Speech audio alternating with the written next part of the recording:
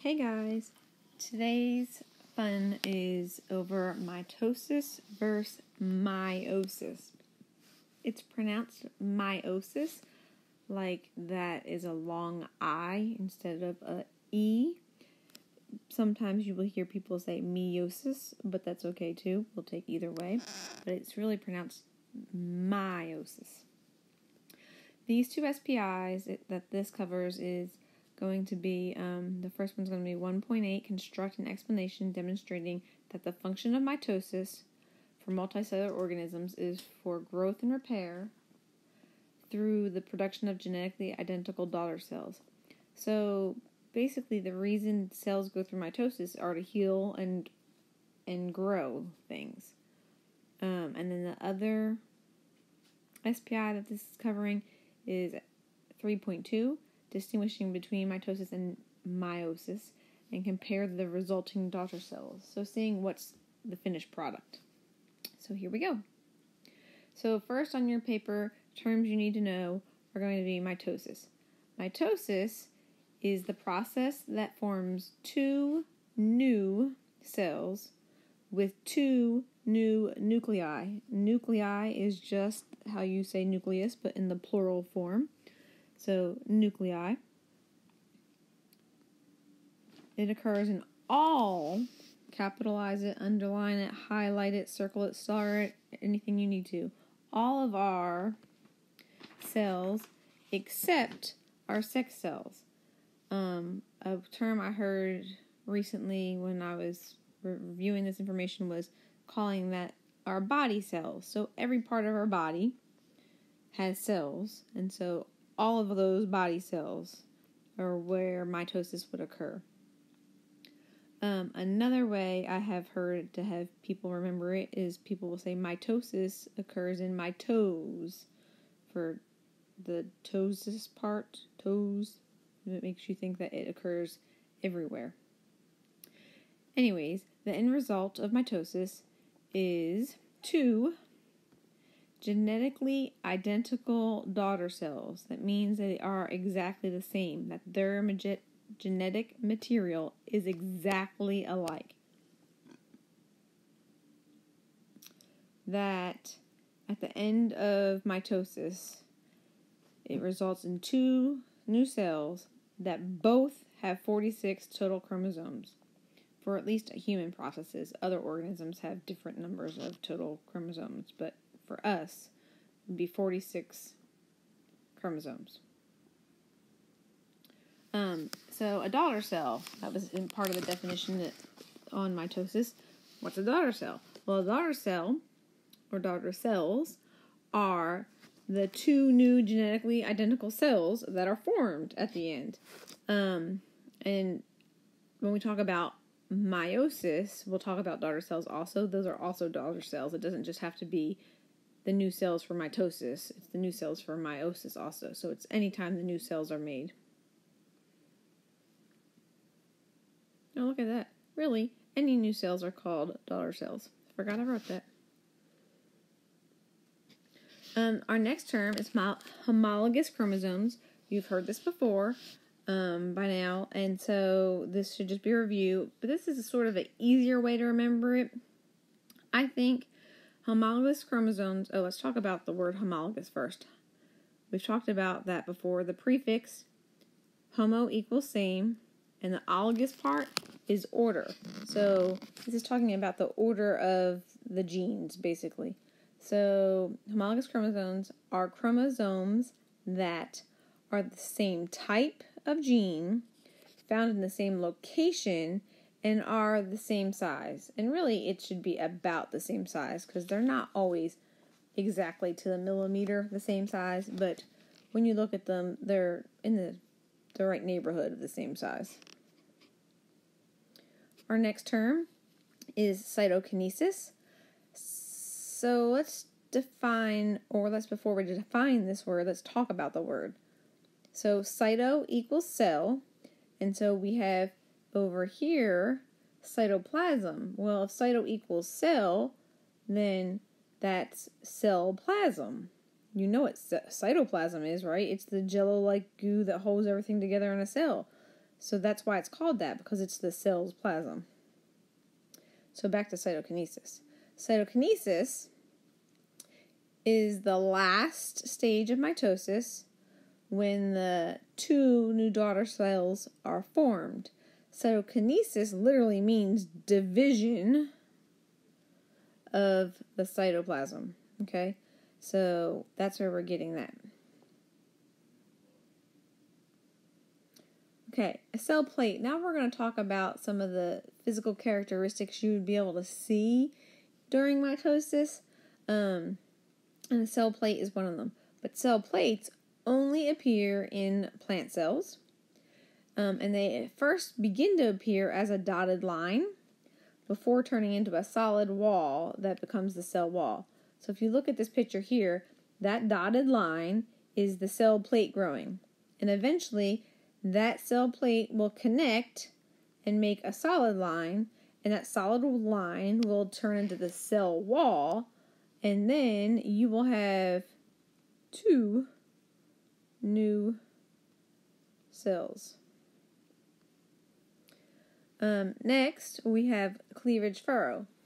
Cleavage furrow is also part of a way to identify a cell, and in this version it would be an animal cell. So cleavage furrow appears only in animal cells, and right before cytokinesis, the cell pinches in, and what I mean by that is this right there,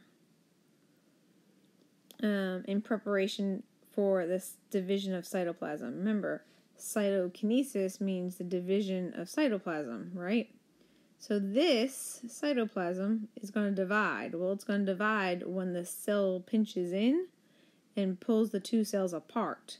So two new cells form when that divides completely.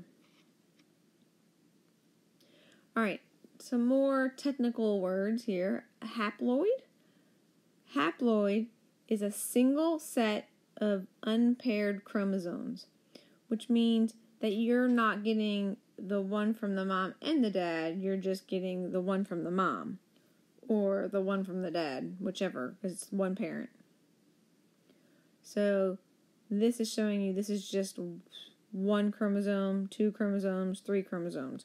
Those are all single different chromosomes. They are not the same. Whereas in diploid, you're getting two complete sets of chromosomes. One set from each parent. So I numbered these two. 1, 2, 3. Showing you that these two right here are one set. These two right here are one set. This is the mom's. This is the dad's. Let me change my font color here. The dad's. This is the mom's. It's not writing. There it is. This is the mom's. Oh, actually, that was the dad's. This is the mom's. This is the dad's. So each one of those is from one parent. So it's a set. Alright. Meiosis is the process. Oh, see, that time I said meiosis instead of meiosis. Meiosis is the process that forms 4 new daughter cells.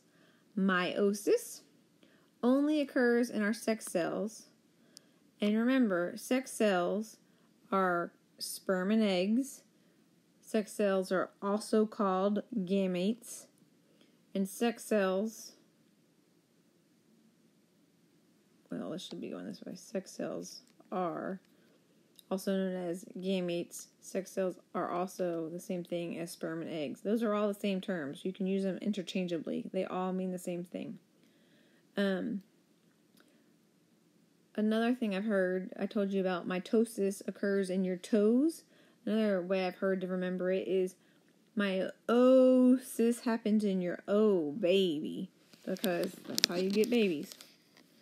So if that helps you remember, then hopefully it will. Alright, moving on.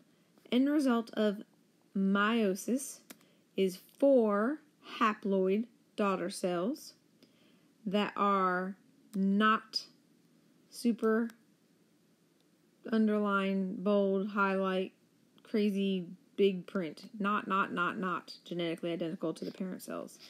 This is how we're different. You're not identical to your parents. You have some of each of their genes in you because of variation, and that's what we want. So end result of meiosis is 4 haploid daughter cells that are not genetically identical to the parent cells.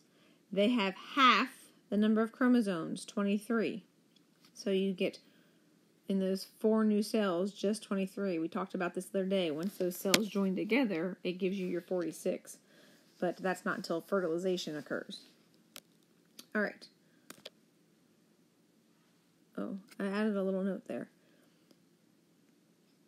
Having the 23, the half of each parent, is what gives us our variations and our differences. We don't want to be clones. We all want our unique individualismness. I can't talk. I don't know if that's a word. I think I made it up. We want to be individuals. You don't want to look just like your sister or just like your brother. You want to be unique and an individual. And that's how we become individuals, is by this halving of our chromosomes. Alright, so on the bottom of your page, you have room. I want you to draw this and write this. So you have enough room, I think, if you were just to draw this box with that information. Draw this. And this. Draw that real fast. Put this information down. So on the left-hand side, you're going to write mitosis. And you're going to write that that's asexual. This is just a little bit of a summary review of all of our information. And, oops, that's not what I wanted to do. That's what I wanted to do.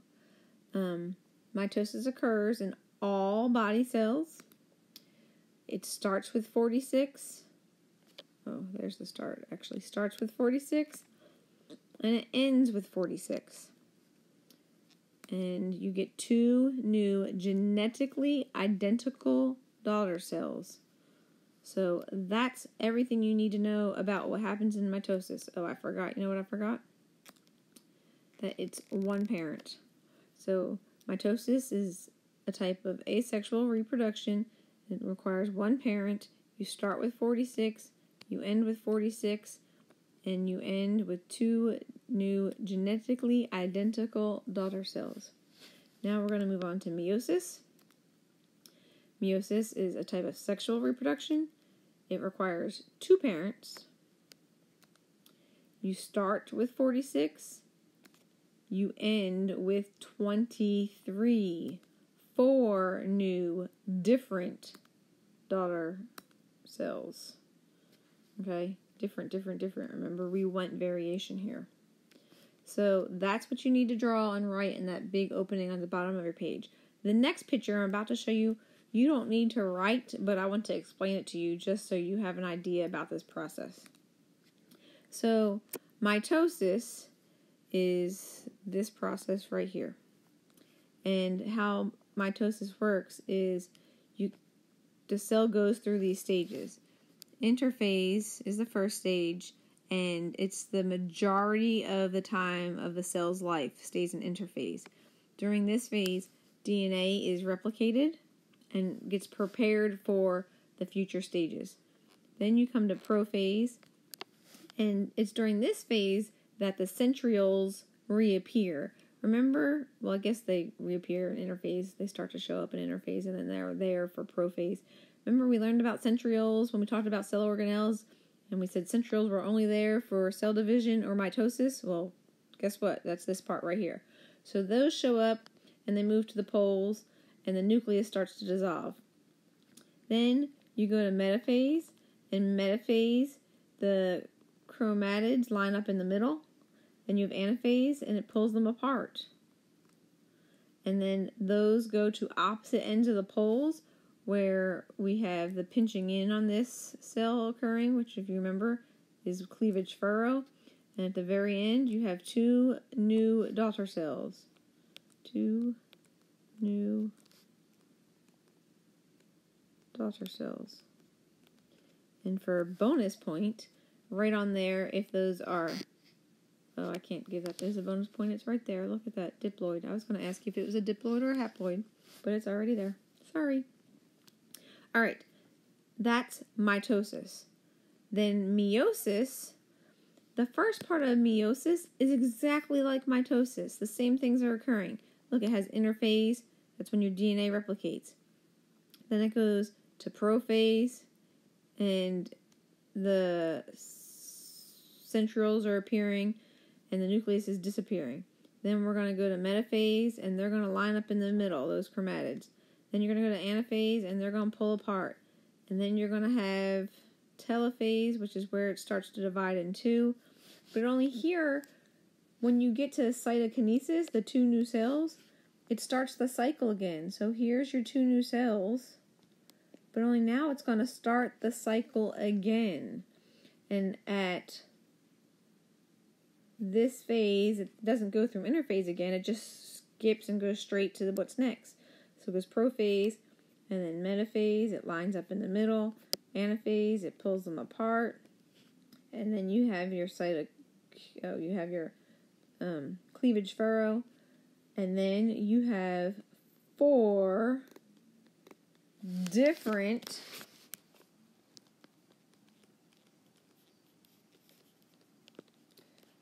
daughter cells.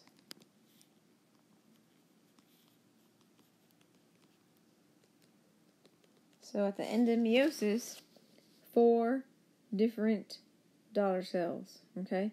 So I just wanted you to see that's what it looks like. So if you ever saw pictures of this, that you would have some idea of what these illustrations are. If there's only 6 stages, it's mitosis. If it looks like it's there twice, it's meiosis. All right, that's all.